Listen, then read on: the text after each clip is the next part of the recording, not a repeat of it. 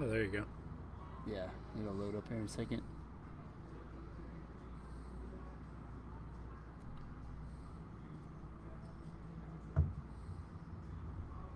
There we go. Now we're live. Live. Only 5 minutes past time, too. That's awesome, man. Chris, thanks for being on. Yeah, This is no really problem. sweet, Thank man. you for having me. This is a cool place. Like I was telling you earlier, this is the first time I've been in here. It's really, really nice, man. Yeah, thank you. Yeah, it's probably one of the nicer little tap room, local brewery things that I've been in. Yeah, we got a lot of space, so we can put all the junk back here. Yeah, you see the stock behind us right there. Well, I guess we'll get started. Tell us kind of how you got started into like the brewery business or brewing beer and how this whole place, BlackWaterDraw, worked out. Yeah, so we got started. I own a bar over on Northgate. That's kind of where it all started. Is I started actually working on Northgate back in 2000, and I started off working a parking lot, and then I worked at a door, and then I worked the floor, and then moved up to bartender. Then I ended up managing a bar for about 5 years, and then opened my own. So that's been going on I've had that for 15 years now. But back in 2013, so let me backtrack a little bit. At the bar over on Northgate, we really feature beer. That's kind of our bread and butter there. We have liquor too, but we've always put beer above everything. And my business partner here at the brewery, he worked there for a little while, and he was homebrewing beer. And so that's kind of where it all started. He would homebrew beer, and we would all go over to his apartment and drink it. And then he ended up working for a beer distributor here in town for a few years. And we just kind of got our heads together and talked about opening a brewery together. And that's where the brew pub on Northgate was born in 2013. That's where we started. We had a restaurant over there on the back side of Northgate. And we had that for 5 years. And at the same time opened this up a couple of years after that. So we were doing both locations. So that's kind of the backstory how I got started. Just me having at that point about 8 years of owning a bar, and him homebrewing for 6 years, and the distribution side for a couple of years. So the business side and then the brewing side came together with you two Right. guys. Is that kind of the way it went? Like Exactly. Yeah. You know, it was really an offhanded comment. You know, so the bar I own on Northgate is O'Bannon's. It's an Irish pub. I love that place. And thank you. Dude, and it's awesome. So St. Patrick's Day is a big thing, and every year before St. Patrick's Day, usually Flogging Molly and Dropkick Murphys take tours around the country. So they were coming to Houston, and me and my business partner, his name is Chris as well, we were going to see a Flogging Molly concert. And Dude, they're one of my favorite bands. and it was I love at 'em. that concert, he's like, man, we should open a brew pub. And I was like, we should, that'd be fun. So here we are. That's wild. I love it how things start like that, like with an idea, and then but it took you guys acting on that idea. Like you didn't just say it. You turned around and then I had to made it get happen. permission from the wife. I had to go ask the wife about it, and she was on board. So she loves beer as much as we do. So Like, go for it. Let's do this. Yeah. What is like? Is it super expensive and hard to start? Because I mean, if you walk through the brewery, I mean, I know we're not in there right now, but there's you've got all of the tins and stuff in the back and all of the equipment that it takes to brew it. I mean, you can't just. Did you start small, like just a few little batches, or did you invest fully and get the whole shebang to start out with? So we started off at the restaurant, which was expensive because you had to get all the restaurant equipment side of it, plus the brewing stuff. And the brewing stuff, we started off with a 7-barrel system, which is a medium size. Now, okay, when I say barrel, like one U.S. barrel is basically, it's 2 kegs. So if I say a 7-barrel system, that means that we could make 14 kegs at a time, which, most craft breweries, I would say in Texas, I would say average is probably anywhere between a 15-barrel and a 30-barrel system. When you start getting into St. Arnold and Carbach and the big ones, Yeah. they're in the hundreds of barrels that they're making every batch, But most craft breweries, 7-barrel system is pretty small. So we were in an old house is where our restaurant was. So we had to fit a brew house and fermenting tanks into this house and have room for a bar and customers to sit in, because table service to eat food. And Yeah. so we started with that. When we opened this place, we did go bigger. We have a 20 barrel here, so we can brew 40 kegs at a time, and then all our fermenters are double that. They can hold 80 kegs. So a lot bigger on this side of it than the restaurant side of it. Gotcha. I didn't know that you brewed everything there at that little restaurant. Mm-hmm. Because it wasn't very big. It was very small. And Yeah. to be honest, that's really one of the good reason, like one of the top reasons why we did close that, is because we want to be in the beer business. We opened that to be a brewery, and it had food. And that place turned into, it was a restaurant. It was a full-scale restaurant that happened to have beer, right? And it's not the direction that we wanted to go in. So when that lease was running out, property taxes were going up. There's a lot of reasons we got out of there. But also the writing was on the wall of, we have our production brewery going. Why are we spending 90% of our time running a restaurant, It's interesting you say that, just because from the outside, like someone like me, you work on a daily basis, you're like driving around, you're going doing stuff, like the restaurant. We go over there and grab burgers all the time. And you did think of it as a restaurant, but at the same time, when it closed down, you're kind of like the assumption of, oh, it just must have been bad business and then they're closing down and maybe the brewery is totally gone. Like, you didn't think of it as a brewery. So I guess you're right. You just reorganized. It's cool to hear that side of the story. You just reorganized into what you set out to do, which is the brewery part. Yeah, I mean, at that point, we had this place and the Northgate one for 3 years. And we also felt we were splitting our beer customers, not because a lot of people came for the food, right? We were splitting our beer customers between two spots. And we knew that if we closed that down, we would hit the ground running. Plus, we own this building. We were renting there. So it just made more sense to use this spot to grow into. And like, it's really what we want to be doing, if that makes sense. Like, we really want to focus on the beer. At that point, running two places, we only had, I'd say back then, we only had about maybe 6 beers on tap here. But when we closed that and we were able to bring the fermenters from there here, now, I mean, we get up to 12, 13, 14 beers on tap. So it allows us to experiment and play around and offer more to the customer, so when they come in, they're not just drinking the same 5 or 6 beers every time. Now we can rotate beers and have a new beer almost every month. All the fun stuff. Mm-hmm. All the fun stuff that you wanted to do. Yeah. Well, it's a cooler atmosphere here too. And honestly, I mean, and then I don't know, like, obviously I don't know this business, but is it more work worrying about the food regulations and the beer regulations together with a restaurant and brewing the beer and then selling the beer and all that good stuff that goes into those two things? Or are they kind of combined into the same umbrella? The restaurant side was definitely more of a headache. The beer side, it definitely has its own headaches too. But as far as regulation goes, beer's not really regulated like food. Like, the health department doesn't come in and regulate how we're making beer, or they're not coming in and inspecting our brewing tanks or anything. There's no pathogen that can survive in beer. Yeah. So we're not going to make anything that's going to kill anybody, right? We're not making anything that's going to poison anybody.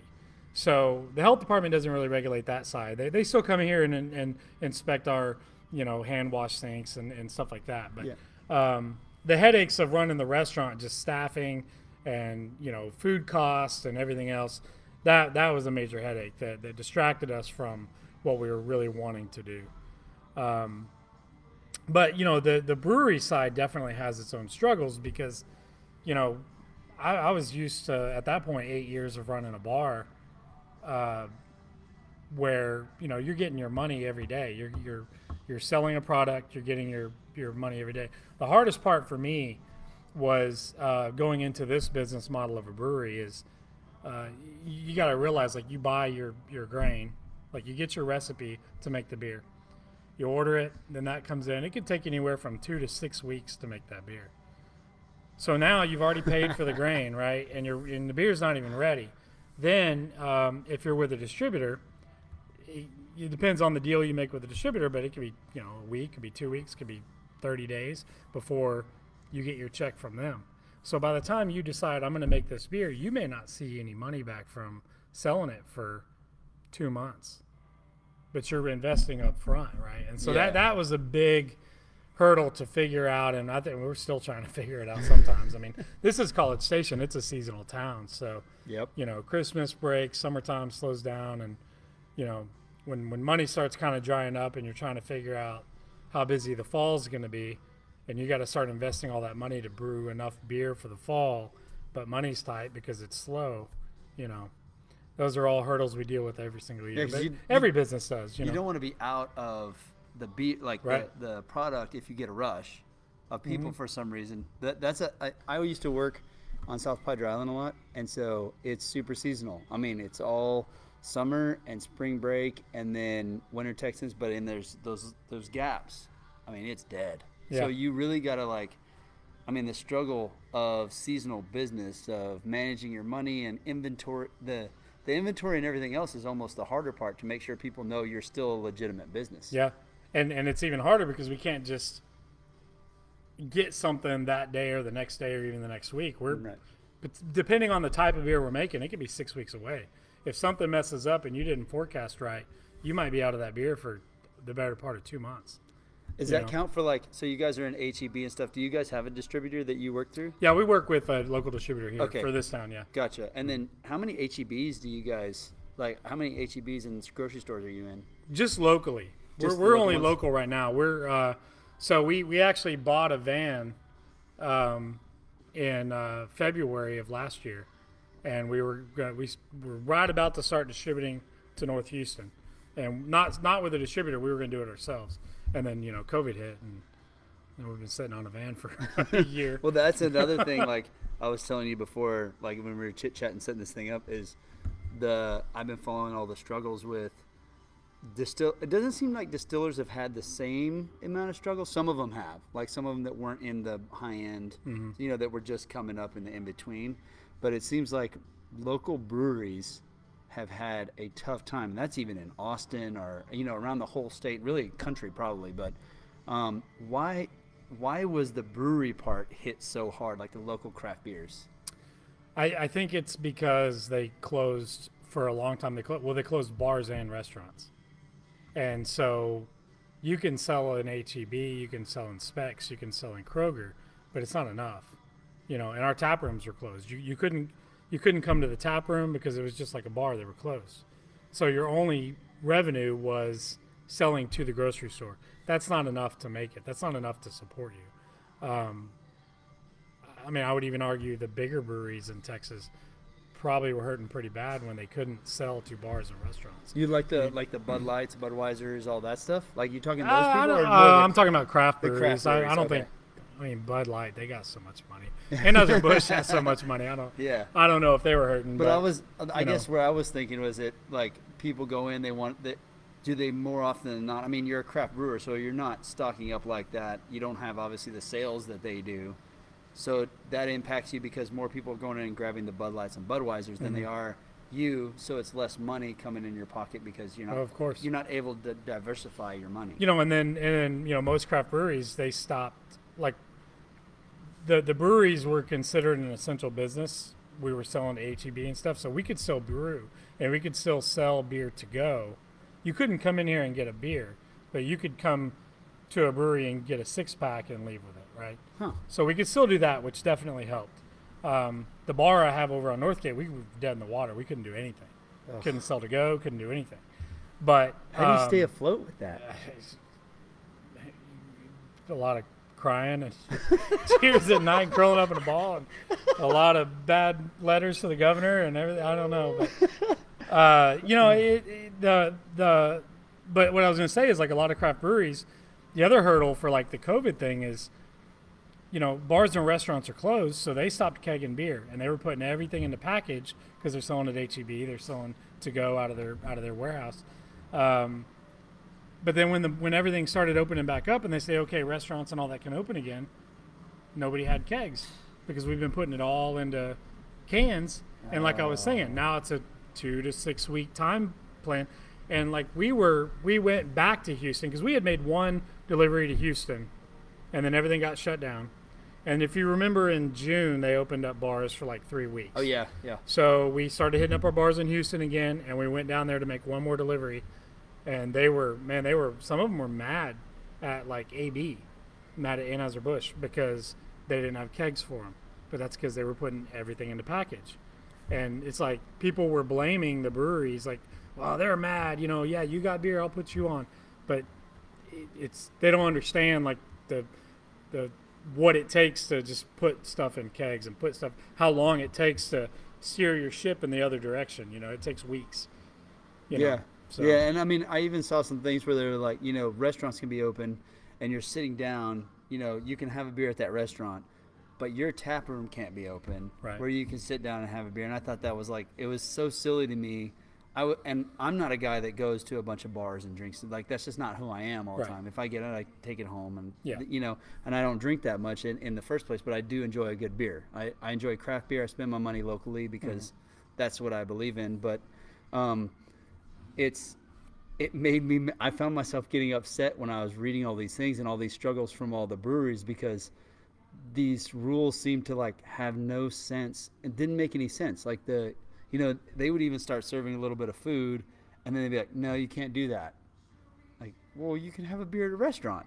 That lowers your inhibition just the same way. So you can't really say it's that part, right? So it was one of those things I wanted to get behind so bad. That's why I'm glad that you agreed to come on, because there was a soft spot in my heart for all these local businesses that are struggling, and you've got two and one's like can't do anything. Yeah. That's got to like be gut wrenching. It really was, because just like what you just said, like there's no difference in going to a chain restaurant and you wear your mask till you get to your table and then you sit down, and then we're in a big warehouse. We can put our tables 8 feet apart, 10 feet apart. Yeah. We got a lot of room, but that was not allowed, And the rules just, to me, didn't make sense because, let's say you're going to go to a restaurant, and let's say at that point, I think it was 6 per table. You could, at that time during COVID, you could go to a restaurant with 6 people that did not live with you. You could have had a friend that flew in from another state that day, and you're taking them to lunch. You know what I mean? Yeah. And it was okay to go sit with people that could be infected. You have no idea. But as long as you were sitting down and there was a plate of food in front of you, it wasn't fair. It wasn't fair. The bars and the breweries really got a bad rap. They got they were the scapegoat, for these politicians who, in my opinion, they just it was something that the general public was not gonna raise a fuss about bars being closed. Yeah, and they didn't, because when everybody was closed, fair enough. We're closed. Everybody's closed. They let us all open back up in June, and then they shut us back down again, but only us. And that was not fair because of what we just talked about. You could go to a restaurant with people that you could have been there with 3 of the people in your group you may not have even known. You don't know where they've been that day. You don't know who they've talked to, who they might have been infected with. You have no idea. But it was okay because you were sitting down with food. None of it made sense. And we were the scapegoat. And I really believe that. I think they used us as a scapegoat because the general public would not raise a fuss about bars being closed or tap rooms being closed. But they made it look like, the politicians made it look like they were being proactive. We're trying to stop this. Yeah. Look what we're doing. And the general public's like, yeah, okay, well, I don't really go to bars anyway. So whatever. The weird part where they're stuck, and if I had to see it from their eyes, which, I mean, I don't agree with any of it because there's right and wrong and you got to make those decisions, right? Especially when you work for people. Mm-hmm. So I'm going to preface that for sure because I don't believe it's right. When they got a bunch of people screaming like nowadays where they just scream about everything and they're just wild, they got to look like they're doing something in their eyes. Like they're like, I have to stay elected, right? But I think it backfires on them when you don't take a stand for what you believe in is right. Yeah. If that makes sense. So like, I think a lot of those little things are just a show, like you said, of where they can look like they're putting forth effort into something that they have no clue how to fix because they're not doctors or epidemiologists or anything, and this thing's brand new and it's spreading, but they don't know how deadly it is yet. And it's like, what do we do? Well, we're going to do this, this, this, and this, and well, like you said, nobody's going to raise a fuss about the local breweries because they can go into their restaurant and get this. So they're like, you guys, look what we're doing. We're being safe. Yeah. And so that they're kind of stuck to their constituents of people who aren't really doing, they're not invested in learning. And so they're just like getting screamed at. So they're like, well, in order to get reelected, I have to look like I'm being proactive on some stuff. And then you got to take the fall for that. We do, and you also, the other reason I think is because the bars have TABC to watch and enforce to make sure they're closed. There's who's going to go around and make sure if they were going to close another sector of the industry, hair salons, right? Do they have enough sheriffs or whoever to go around and check every hair salon, every gym, everything? I mean, they did it for a while, but it's kind of it's one of those things like that's what TABC does. They go to bars and they are the arm of the law for them, right? So they had a regulatory agency to enforce the closures and enforce to make sure rules. The most frustrating thing about the second lockdown was that Abbott said they were going to go around and TABC was going to come around and go visit all these places and make sure they were all, doing what was needed to be done to be open. And if not, then you'd be shut down. He said that on that Friday. And then on that Monday, he shut all the brewery, tap rooms, bars, all back down. And I think out of the whole state, they did several hundred visits. And they only found like 3 or 4 at that time in June. 3 or 4 bars that they closed out of hundreds. And he just blanket wiped everybody out again. So that was very, very, very, very frustrating. At that point, I pretty much lost it. I was, but we had to adapt. We learned to adapt at this place. We did my business partner had a fantastic idea. We made brewery bonds. And so we were selling kind of like back in World War II by bonds, war bonds, right? So we sold bonds for like $75, but they were maybe worth $100, or we'd sell them for $50 and they were worth $75. And so, but you had to wait 30 days to use it. It was like a gift card basically, right? But it was, so you're saving money because you're getting more for what you pay. And then it brought cash flow into us because a lot of people bought them. So it definitely helped us out on that second. How did that work? Did they come in and use the bonds here at this place, or did they use it beer to go, or did you make arrangements with at that point it was all to go. We couldn't open our tap room, so it was all to go. They would order it on our website, and then we mailed them. We actually printed these nice bonds and for show, and then we mailed them a gift card with it, and it went out, and we mailed it to them, and then after 30 days they could come in and order like a case to go or growlers or whatever, and then they'd swipe their cards. So that's it awesome. worked out. It brought in cash flow for us to help our tap room, and then it was a hefty discount for them, right? So, and then being able to not use it right away, they had to wait 30 days. It let us kind of sit on that cash and pay bills with it, So it helped. What a genius it just idea. helped. It was brilliant. When he brought that up, I was like, man, that's like reverse credit. yeah. That's really, I love this is one thing I talk about all the time is like this, the human spirit will find a way. Yeah. Especially the entrepreneur like mindset and attitude. Like how many people would have thought of that? There's a lot of people that just go, woe is me, it's not going to work, I can't do it, what am I going to do? They're panicking, they're depressed, and they're not thinking straight. But you guys kind of dug your heels in, and he came up with the idea, and you're like, yeah, let's run with it, let's do it. Just like mentioning starting the bar at the concert, and you did it. Yeah. You've got this idea, and you're like, well, let's go ahead and do it. Let's run with it. What have we got to lose, right? Right. But I love that the human spirit and that attitude is like, no matter what's going on, the weirdness and all the crazy stuff that's happening that you see on the news and it's pumping in, you guys are trying to feed your family and do this, but on top of that, this is like your little baby. Like this is something that you've built, that you're emotionally attached to, kind of like this is part of you. This is like every liquid in a keg and can is part of you and your co-owner, right? Mm-hmm. So I imagine, like, I love the attitude of we're gonna make this work. I love that story. Like it's fantastic to me that you did that, where you reversed it. You got some cash flow to keep product in and keep things moving, and were able to pay bills and then take care of everybody as it came in. But man, what a risk.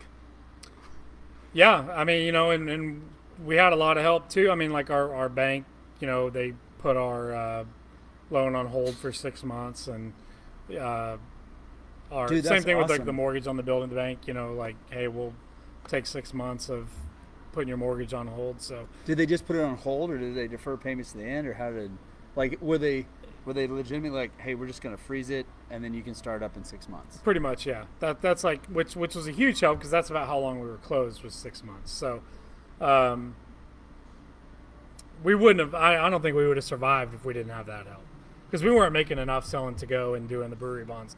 Like, we were making enough to pay the electric bill and pay, Yeah. but we weren't. I mean, we were all on unemployment. I was on unemployment. My partner, our taproom manager, all of us were on unemployment. I mean, That's a when people. So I grew up. We owned a business, right? And it was a fairly decent sized business actually. And people all the time be like, our employees, everybody would be like, "You're rich, man. What's that?" And oh yeah, you're not. People don't realize all your money is back here. If you can Yeah. see it, all his money's in there. Yeah. That's where his money Oh, is. yeah. And so it's like, it's a weird being on the other side. You Yeah. know, you're like, oh, you don't really realize. It's hard. It's hard to understand something unless you've been through it. yeah, Unless you live through it. Like, people don't know that it's hard for you to stay like, well, you're selling stuff in grocery stores. Why is it so hard for you to like stay afloat? Well, because you don't understand the process that it takes to make this and the money in front, and I'm Yeah. not getting paid for 60 days, and now it's even worse. And Mm-hmm. man, it's interesting to see the other side of it, like how everything works. yeah. Yeah. What is the best thing to do? So if somebody wants to support this place, like if what's the best thing that the local people can do, the public can do to help support these local breweries, like, grow and survive this time? The absolute best thing you can do is go be in the tap room, get a beer, hang out, because when you're selling to a grocery store, you're selling distribution, so you're selling at a much cheaper price, because the grocery store's got to, everybody's got to make their cut, right? But in the tap room, it's just like a bar or restaurant. That's where you make all your profit. That's why so many breweries focus a lot on their tap room and doing events and doing stuff. So the best thing you can do to help them out is buy beer directly in the tap room. But even beer to go, if you want to take it home, that's the best thing too, is to buy it from the brewery, because we make more profit if you buy it here than we do selling it to a distributor. They have their markup to go to the grocery store than the grocery, so it's actually cheaper to buy it from us than to buy it from, say, H-E-B, but we make more profit, if that makes sense. Oh yeah, it makes total sense. So the best thing you can do is just buy straight from the source at any brewery.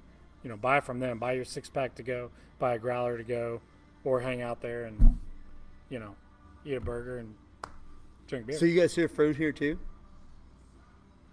We do now. So when we closed our restaurant, we wanted to be out of the food game. We didn't want any part of it. So we spent a couple of years inviting food trucks to come here, and the food trucks were, some would come, some wouldn't. Some would say they'd come, and then they wouldn't show up. That's wild. It was what it is. But there was one food truck, Crafty Pig. I don't know if you ever had them. Their truck, they were good. I've seen it. Man. I They have were not. so I haven't good. had it. They actually started coming pretty regularly, and we do better when there was food here, right? But with the second lockdown, when that hit for the bars and tap rooms, and the only way that they came out that we could open is if we had food. So it became, okay, well, we already know we can't get any food truck to commit to being here all the time. So we either have to put a kitchen in here, or we have to have a food truck. So our old chef from the restaurant, he's been working at a few different places around town. But I think with COVID, he had gotten laid off from the restaurant he was working. He was at a hotel restaurant, and he got laid off. And then so we ended up calling him up, and then we partnered with him. And the Crafty Pig, they were done. They weren't going to reopen. So Really? So they were we're looking to get rid of their truck. So we were able to get their truck. So we have their truck now, and it's so BWD BlackWaterDraw. It's just called BWD Bites. And our old chef from the Northgate location, he's running it. So that was a good situation because we don't really want to be in the restaurant business, but we have to have food. But everybody loved our food, and we were probably more known for food than anything at the Northgate thing. So what better thing? We have our old chef making the same food we had at the restaurant out of that truck. So he's here every day we're open now. Thursday, or actually Wednesday through Sunday, he's here, and he's making some of the old favorite menu items. Okay, so do you ever travel that truck around, like, and go to different events? He does. And stuff like Yeah, that? he does. He does. I mean, it's here whenever the tap room's open, just because that's kind of the rules that we have to be open. Yeah. I don't think more so now. Now bars are allowed to open, so technically he could drive around and do on other days, but it's kind of known now. Our customers now kind of expect it to be here. So he does stuff whenever the tap room's closed. He'll go do events.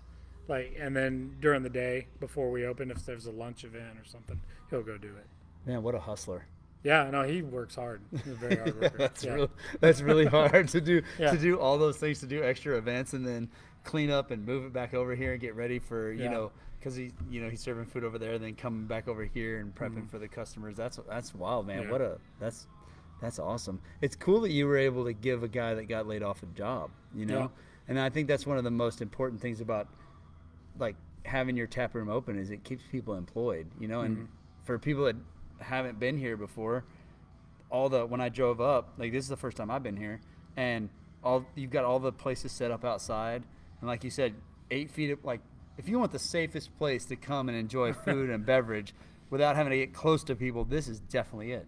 Oh yeah, like, I mean, without this room, it's still probably a 7,000 square foot space, Yeah. Plus the tables outside. So yeah, it's a big area, Yeah, and a cool atmosphere too, downtown Bryan. This is like a way cooler atmosphere than I mean, I'm not a Northgate guy in the first place. No offense to to your bar that's down there. No offense. But it's not. That's not my style of place. So this is like definitely. This is definitely a cool vibe, man. I'll dig it. Yeah, we're actually, this room that we're in now, we're about to kind of reorganize it and clean it out. I mean, the guys on the camera can't see, but there's a whole bunch of other cans, and there's a portable bar over here. We're about to move all this stuff out of here because we actually have 2 more bathrooms back here. So pre-COVID, we were doing a lot of events. We had baby showers, corporate events. We've had 2 weddings here. We've had, like, actual weddings. We've had everything, rehearsal dinners, everything.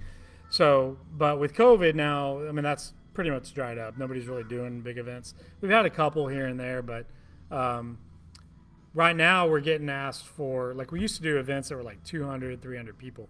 Now we're getting asked for a lot of events that are, 20 people, 30 people.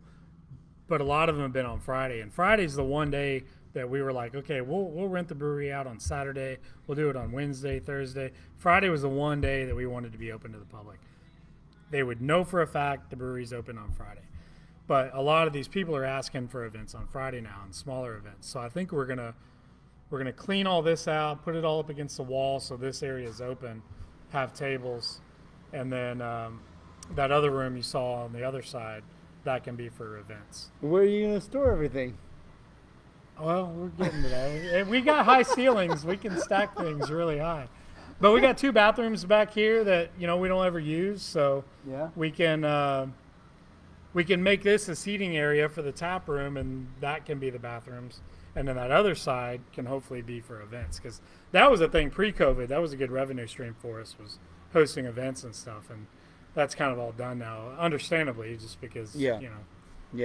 Well, how has your relationship been through all this with your distributor and like that? Because I'm sure they can just drop you if they want, right? If it's not, I mean, you have contracts. I don't know how all that works, but I mean, is your relationship good there? And have, like, the retail outlets worked, really supported local craft breweries, especially like the H-E-Bs, the Krogers, Walmarts, and stuff like that? Yeah, I mean, the retail outlets, they're still ordering, they're doing their thing. The thing that hurts the most is, you walk into, say, H-E-B, and there's how many craft brands, right? Yeah. So you think about when you used to go in there would be a brewery in there, and they're sampling. And we're not allowed to sample now. Like H-E-B and all that, they won't allow you to go in there and set up and sample on a Friday or a Saturday. So you can't really showcase your beer. You're just on the shelf, and you got to hope that people, pick your beer. With the distributor, though, I mean, yeah, it's been pretty much everything. I mean, it just all slowed down. They weren't ordering kegs or anything. Now that the bars are open and the restaurants are back open and going, yeah, it's going. The distributors are a weird thing. Technically, yeah, they could drop you, but and they have, but it all depends on what's going on in the industry. We've seen, like the distributor we're with, they were pretty much the local craft beer distributor. Let's say they had, I might not count them all, but let's just say they had like about a dozen Texas craft breweries that was under their portfolio. And I would say in the last 2 years, they've probably dropped half of them. Oh my at gosh. least. But that's just the brewery scene. I mean, you got to figure the hard seltzers came out, like White Claw and Truly. That really hammered the craft brewery scene. It's kind of starting to mellow out a little bit, but at the beginning it hurt. Liquor's on the rise, has been on the rise for a while. So craft breweries, the beer business, say 10 years ago, or even let's just say 5 years ago, has really started to level off. It's not showing the exponential growth that it was, say, 10 years ago, right? Yeah. Liquor's more on the rise. The seltzers, there's just that's a whole new category in its own that's not going away. Which is weird to me. You got Natty Light making seltzers now, right? I mean, well, everybody jumps on whenever it starts to work. You see it wait for a little bit.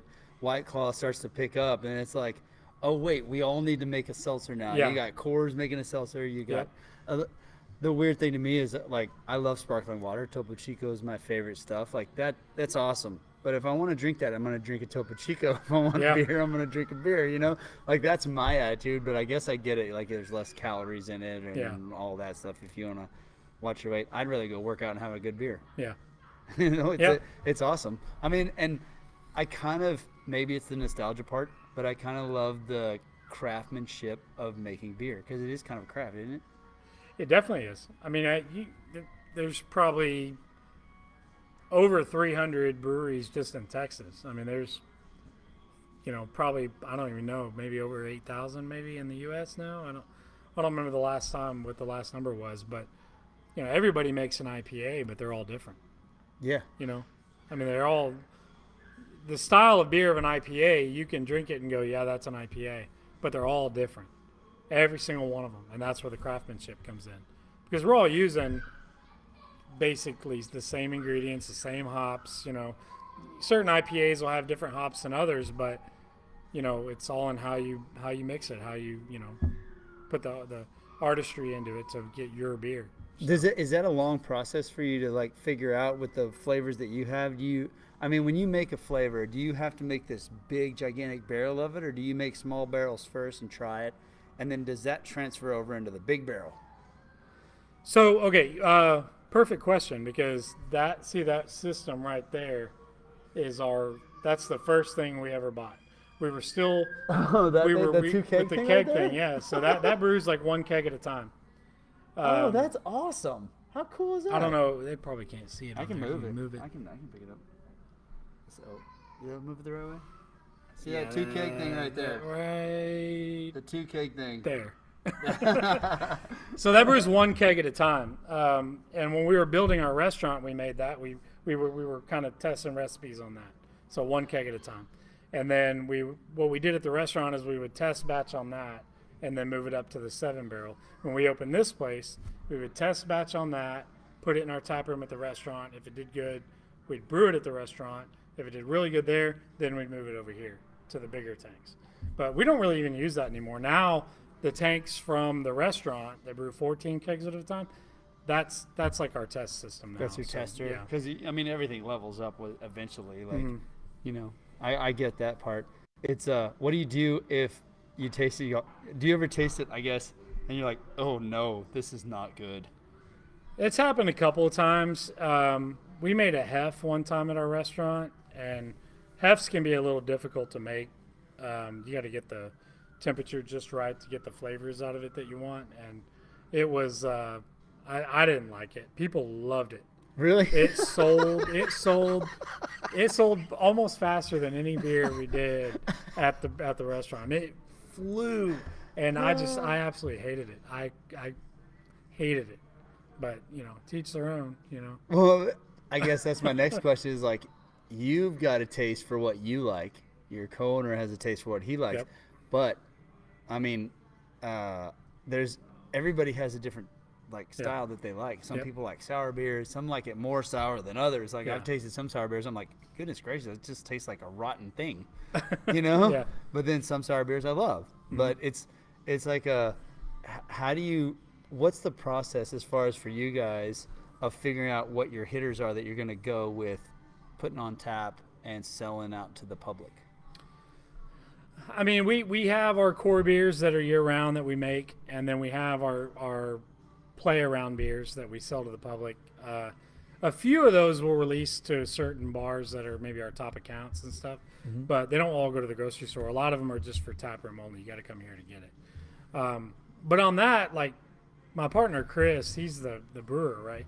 So you listen to him talk. He's always described beer as like food.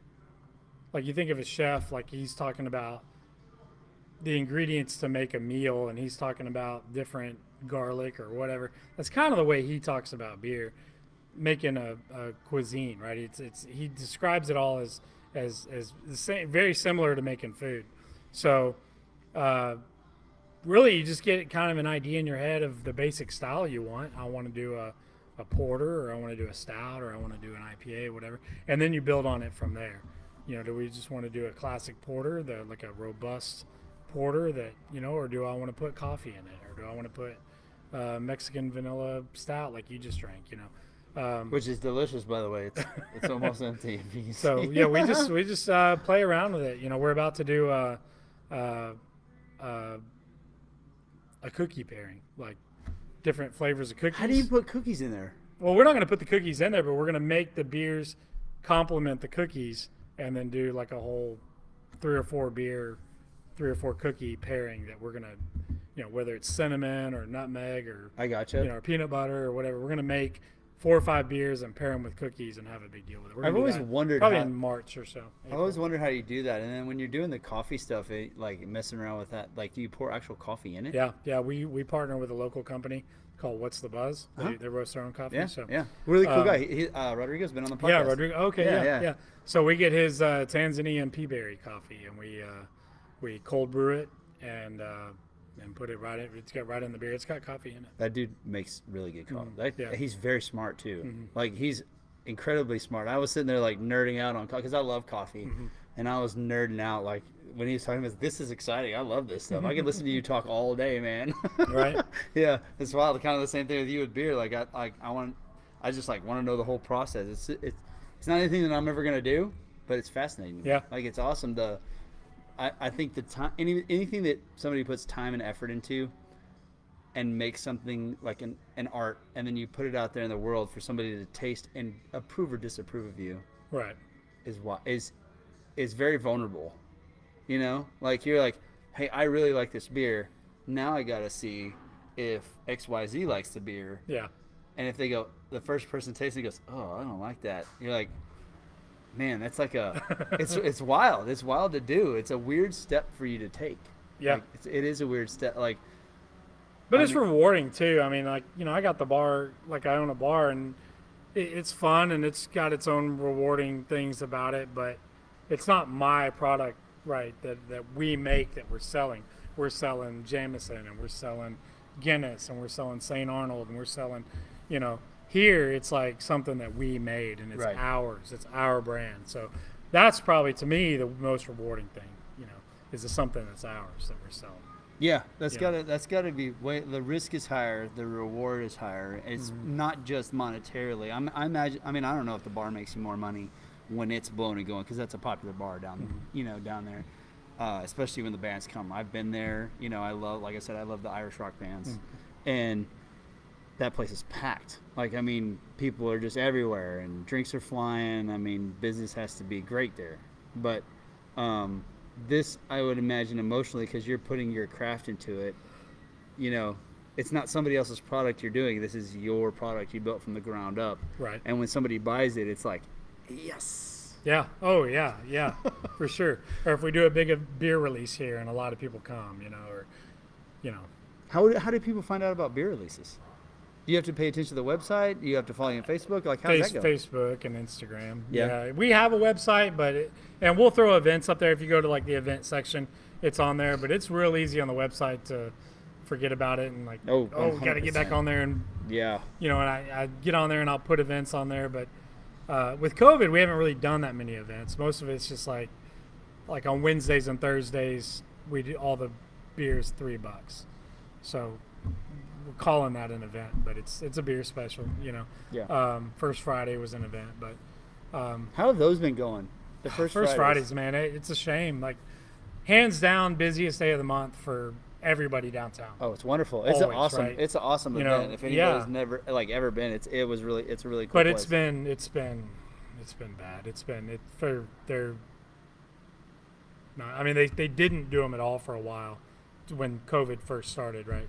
And then once places started to kind of open back up, they tried to do like a virtual First Friday, and that's just not going to work. That's not the same thing. They're to the point now where they're blocking off the street, but there's no street vendors. There's no music on there would be like live music on every corner, right? So they're not doing that. So now it's like, it's more about just come down and support local business, which, hey, it's First Friday, let's go support local business. But it's without all that ambiance and of what it used to be, the sales are not close to what they used to be. It's. When do you think it goes back to I don't normal? know. I don't know. You'd like to think that there's a vaccine now, and I know Biden's I don't want to get too political, but I know he's talked about doing the 100 days of masks, but I mean, we're already doing that now anyway. Yeah. But maybe you give it 3 months of his deal and the vaccine, and maybe it's not going to go away, but maybe it'll just not be politicized as much. Or COVID's here; it's going to be here. Yeah. But maybe it'll just with the vaccine it'll help. I don't know. Maybe it'll just kind of. I guess, have you seen my quest? Like, because what I've kind of noticing is people they're more and more getting used to it being here, like you said. Mm-hmm. And there's more and more people that are starting to, like, I don't want to say relax isn't the right word. It's because they're not relaxed. They're just a little more aware of it, but also they're like, man, we got to start living a little bit. Like, that was terrible what we just did. It was horrible. And so like I see a lot of people working around it and a little less fearful. Have you seen that here, where the people are a little less fearful to come in and buy stuff, like business picking up? Yeah, I think here it's been getting a little bit better for sure. There's still the people that buy to go stuff that you can tell they're a little apprehensive about it, but I think business has picked up a little bit. It's not back to where it was pre-COVID, sure, but I do see it starting to pick back up.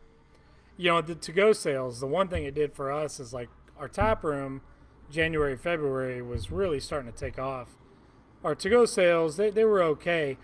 COVID, what that did for us is our to-go sales, obviously, it was like showcasing. Everybody's like, oh, I can buy it directly from them. So, and I think people are figuring it out. Like, I can buy it directly from them, and it's cheaper than going to the store, right? So the to-go sales have actually still been pretty steady. But at the same time, our tap room sales on premise, people drinking here, has started to come back a little bit. It's not fully there, but it is starting to creep back up. So I think, I think the vaccine itself is going to give people a lot of confidence. It's all about consumer confidence. Yeah, I guess that's what I was trying to say. What you just said is perfect. It's consumer confidence. It's like, I'm not hating on the people that want to get to go or want this or want that. I just want to see businesses thrive, like local businesses. I'm as fantastic as Amazon is and big things, I have a soft spot in my heart for somebody who builds something from the ground up, and like, you're not making millions of dollars. You just, like, those people are literally surviving off the local community and this little tribe.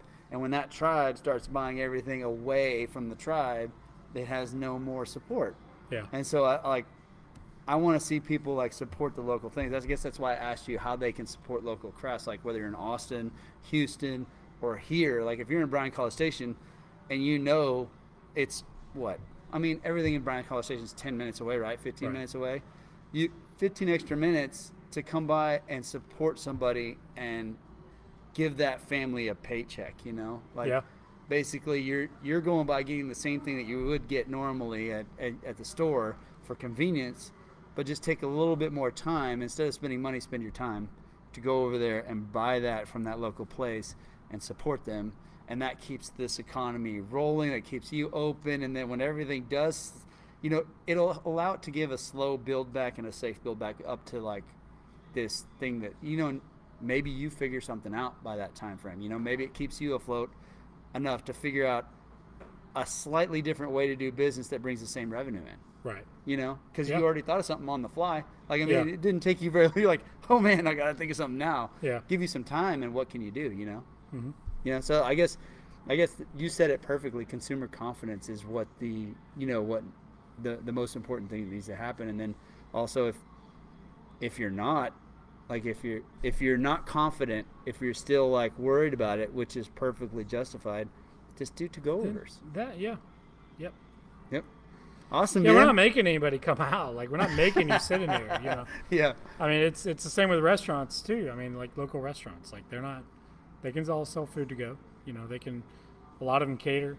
So if they can, but it's still rough. You know, like, you know, being in the food service business, your margins of what you run, and I guess that's one thing too that I know from working in the food distributor side of things. That's the business we own, kind of like a Cisco or Benny Keith or that.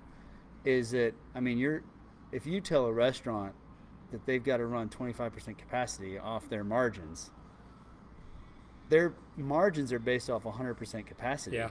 So I mean, you're basically, you know, that they're done. Like, they can't even pay the light bill with that's why the whole capacity thing I don't really get, because if you say, I mean, we got a big building here, so, but let's just take, if you got a place that's say 2,000 square feet or 3,000 square feet, if you're a little restaurant, right?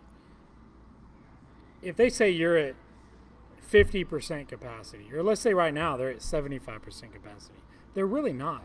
Because if you have to separate every table out to be 6 feet apart and try to squeeze in maybe up to 10 people per table, to get all them around that, you're going to have to scoot those other tables apart farther. If they're doing it by the rules, they're never going to hit 75% capacity. Yeah. They're not going to. Yeah. So that's the other struggle, you know, that people don't realize, is that, they're at 75% capacity, but they're probably not. They're probably really operating at 50, you know. Yeah.